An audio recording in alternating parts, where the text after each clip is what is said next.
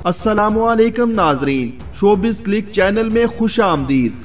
नाजरीन, drama serial डर खुदा से की किस्त 33 का प्रोमो नशर कर दिया गया है, जिसमें आप देखेंगे कि रजा अपने दोस्त से कह रहा होता है कि मोहब्बत का मयार मैंने बहुत ऊंचा रखा है, मोहब्बत करूंगा तो किसी बाकिरदार लड़की से, वरना नहीं करूंगा। तो इस पर इसका दोस्त कहता है कि लड़की लूज करैक्टर निकल आई क्या।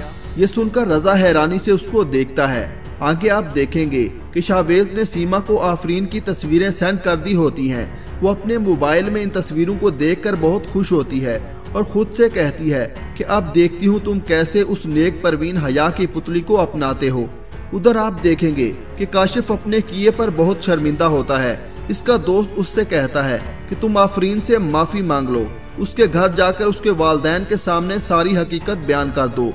दूसरी तरफ गुल का बेटा पाकिस्तान वापस आ जाता है। जब वो अपनी मां को ऐसी हालत में देखता है तो इसको बहुत गुस्सा आता है।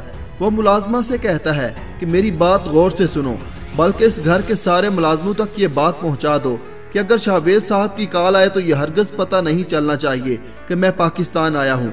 उधर सीमा रजा को आफरीन की तस्वीरें सेंड कर देती है।